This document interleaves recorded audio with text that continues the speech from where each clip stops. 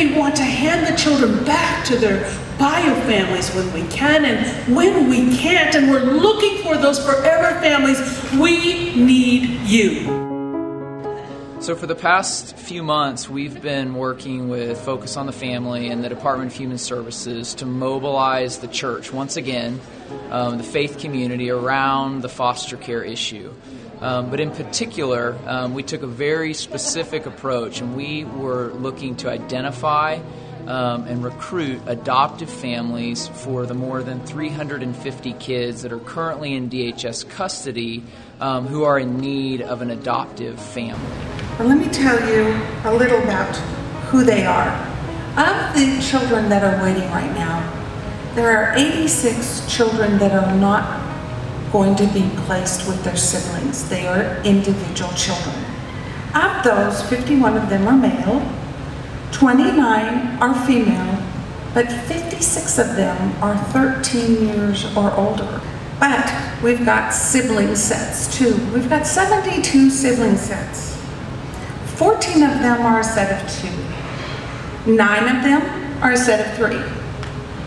3 of them are a set of 4. And we have one set of 5, and I see we have our set of 5 sitting up here on the stage with me. We tend to get a really good response from these events. It's about 40% of families that come end up starting the process of adoption. And I think a lot of it comes from there's so much fear and misconception around foster care generally that it just really scares people from taking any sort of action.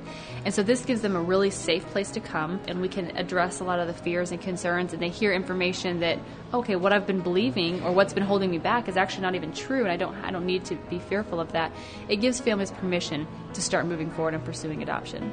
I know that I hear from many people, what about the kids in other countries? What about the kids overseas? It's like, well, gosh, we have kids who are being sex trafficked right here in the United States because they've been in foster care and they emancipated from our system because there was no caring adult. There was no one to wrap love around them in a safe way and let them come into their family. So those kids aged out of our system and went right into being sex trafficked on the streets right here in the United States, not in another country, but right here.